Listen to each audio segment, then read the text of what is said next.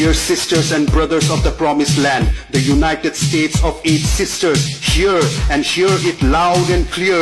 By the time you hear this message, we will be on a journey towards a bright new future, a new nation, a new tribe, united from the snow mountains of Sikkim to the green hills of Mizoram, from the mighty Brahmaputra of Assam to the plains of Manipur, from the clouds of Meghalaya to the rising sun in Arunachal, from the palaces of Tripura to the Morungs of Nagaland. Together we will protect our land, we will not overpopulate, we will fly free like the eagles and roam the jungles like lions. We will not overpopulate, we will grow food, we will weave clothes, we will study science, we will generate electricity, we will build roads, we will be rich.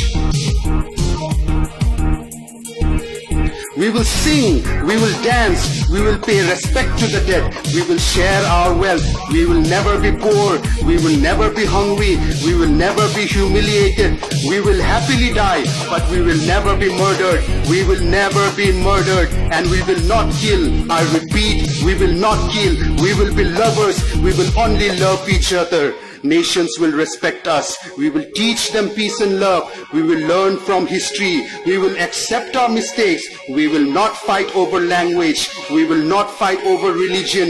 We will not fight over God. We will not be slaves. We will never be slaves again. United we live, divided we will perish.